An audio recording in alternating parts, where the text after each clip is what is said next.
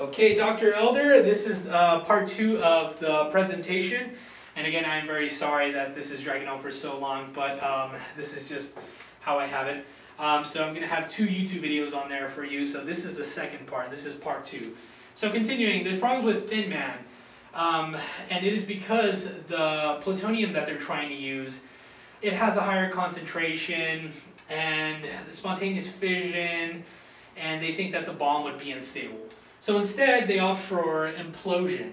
An implosion poses a solution, and they actually decide that, I'm sorry, they actually decide that that is actually going to work the best way. So in July of 1944, Oppenheimer completely scraps plutonium and opts for implosion, which is the same as using uranium, but in a different way.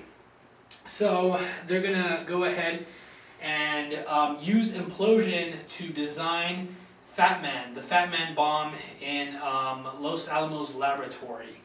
So we're moving along here. Sorry, skip the slide. So Trinity site is where they're going to. The thing about implosion is that it's still a new. As we saw right now, it comes in late in the game. So implosion is still sort of new to them, and there's still a lot that they don't really know about it. There's actually a really funny story where Robert Oppenheimer says to his wife that if they succeed, everyone will know about the bomb, and you will know that I lived. And if not, then you will know that the bomb never went off. So that's sort of a testament to how little they know about how this is going to go. Anyways, they tried the implosion design with the gadget. The gadget was an implosion type of plutonium device. So, like I said, they're going to actually use plutonium, not uranium. Sorry, my bad. But, again, the thing they wanted to do is use plutonium with the same mechanics as they used with the uranium one on Little Boy. However, again, I'm sorry, it's science, so I'm kind of like, but the thing about it is that plutonium is going to work better with the implosion design, better than it would with the gun barrel design that was with Little Boy and uranium. So the gadget was an implosion type of plutonium device. My fault, my mistake. The gadget is hoisted, and they prepare it to detonate, and everyone's there: Bush, Chadwick, Conant, Farrell, Fermi, Oppenheimer, and there's a shockwave. It explodes, and the shockwave was fell over 100 miles as far as El Paso, Texas. So, and this is also when Oppenheimer famously quotes, "Now I'm become death, the destroyer of worlds." That was actually in an interview a little bit later after that, but definitely iconic.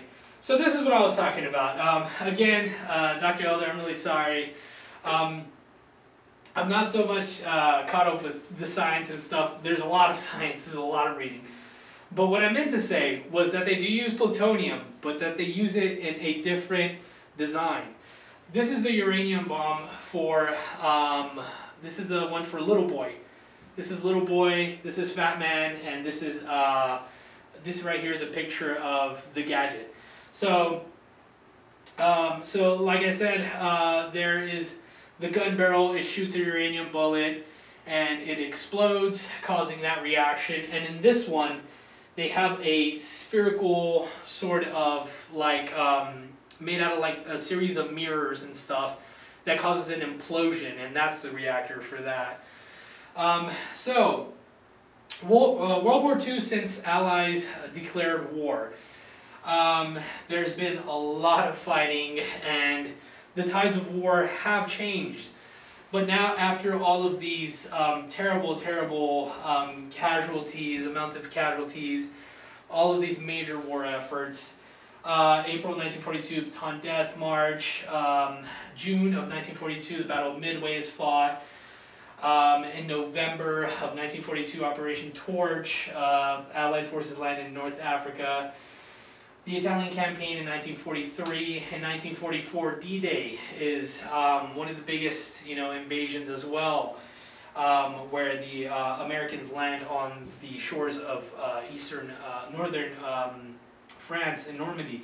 1944, Saipan is captured by the Americans. So as we can see here, this is a picture of D-Day, very iconic image that really, really just labels how, what these soldiers are going into and all of the efforts that they put into defeating the Axis powers. So as you can see here in 1944, the Western Front is finally retaken with the Battle of the Bulge in December. 6 weeks after German offensive in Ardennes began, the Allies regained all the ground they'd lost. So, as you can see here, the tides of war definitely changed. The American Army has made a lot of headway, and also not just in Europe, but also in the Pacific Islands. In Iwo Jima, there was a ton of fighting, huge battles, and there's a great amount of casualties in Iwo Jima, Okinawa, and in 1945, in May, Germany surrenders as Hitler kills himself. And in July of August of 1945, Japanese cities are attacked with these fire bombs, and Japan during this time is really, really, really destroyed, and there's a lot of people, 50,000 people are killed in this. During this time, the big three, Harry Truman, the British Prime Minister, Winston Churchill, and the Soviet President Joseph Stalin, they meet and they discuss everything that's going on and how the war is going to end, but also how Japan has still has not surrendered.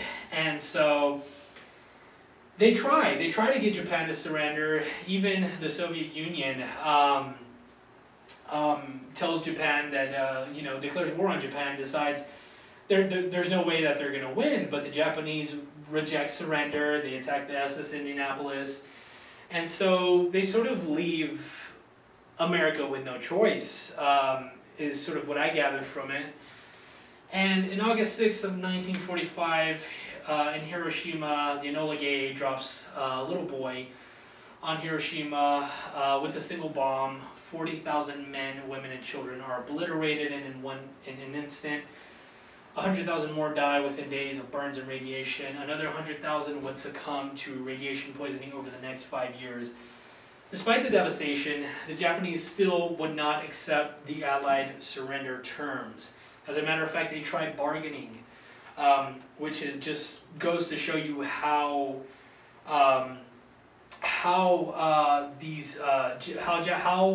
Japanese society is with giving up. They do not want to give up. And in August 9th, 1945, with Nagasaki, they drop Fat Man there. And so 40,000 more civilians die instantly, and they, this is a picture of, I believe this is Hiroshima here. And as you can see, it's just a huge amount of destruction. I believe that is what they claimed at the Potsdam conference. They quoted that, or face utter destruction. That was their second option, to surrender. And so, as you can see, they followed through with that. So this is sort of a judgment on the United States' use on the bomb, whether you agree with it or not. In November 1st of 1941, that was the day that the Allies had planned the invasion of the Japanese mainland in Kyushu. More than 500,000 Japanese troops were already in position to block them, to defend against them. So, as you can see, the bomb, the use of the atomic bombs, definitely a very harsh way to go to end the war. But as you can see, the Japanese they weren't going to surrender, and I just want to leave you with that. What do you think? Do you think maybe there could have been some renegotiations or something, or do you think that the Americans' judgment was correct? And so, with that, my presentation is over. Thank you so much for listening, and thank you so much for watching Dr. Elder, and I hope you're staying safe during COVID. And yeah, that is the end. Thanks a lot.